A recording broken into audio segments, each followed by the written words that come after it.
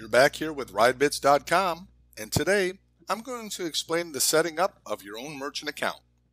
I will also give you the advantages of using one of the two options for receiving credit cards that ridebits.com allows for. Let's start with the merchant account options. Ridebits.com allows users to accept credit cards through our system with one of two companies. You can choose either Stripe.com or BraintreePayments.com. Now you may be asking yourself, why do I need to use one of these companies when I already have a merchant account? Well, that's a good question, and we have several good answers. To begin with, anybody in the United States or Canada that has a bank account in either of those two countries qualifies.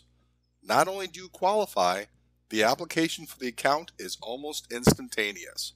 There are no monthly subscription charges. It's free to store any number of credit cards securely. They will only charge a percentage, 2.9% of 30 cents, of any payments the owner runs through the system.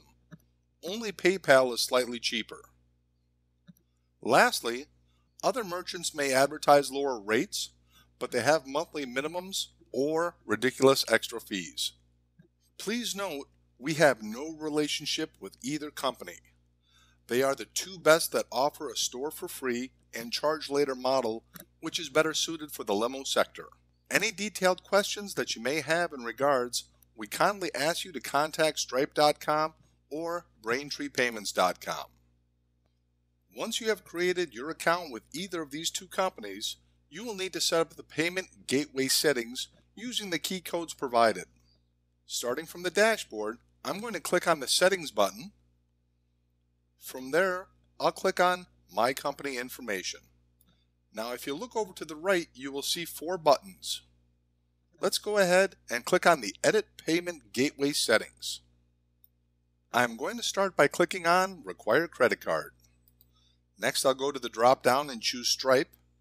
As you can see, it's already been chosen for me automatically. I will then copy and paste my Stripe secret key and Stripe publishable key.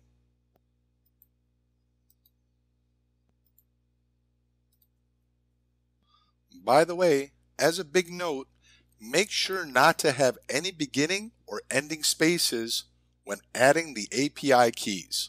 If you do, the system will go nowhere while you're testing the credit card numbers. Once I have entered those keys, I will click on Update Settings. Now, if I had chosen to use Braintree Payments, I would have put in my Braintree Payments merchant info and their public and private key. And then obviously click Update Settings. Let's go test the system. I'm going to click on the Dashboard button. Then click on the Customer Reservation button. Click on Make a Reservation. I'm going to choose a sedan and put in my customer information. Let's put in some flight information. Doesn't matter. I'm going to type in JetBlue. I'm going to put in a flight number. Here you could add special notes if you wanted to. And there's my rate of $50. Let's go ahead, click Continue. As you can see, there's the cardholder name, Martin and Ridebits. I'm going to enter the credit card number that's a test given by Stripe.com. I can use any 3 digits, so I'll type in 123. I'm going to choose an expiration date of June 2014. And I'm going to click on Confirm My Reservation. And there you go. I have successfully completed my reservation. The customer will get an email confirmation of the reservation request. Once again, if you have any further questions, please feel free to contact us at support@ridebits.com.